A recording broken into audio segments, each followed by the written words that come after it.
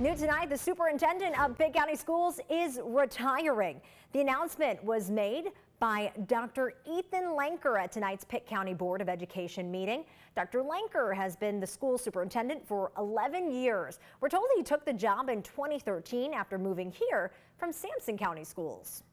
How lucky I am, 11 years ago, I was fortunate enough to get this job, and I'm lucky enough still to have it, but I would like to go ahead and announce my retirement from Pitt County Schools July 31st.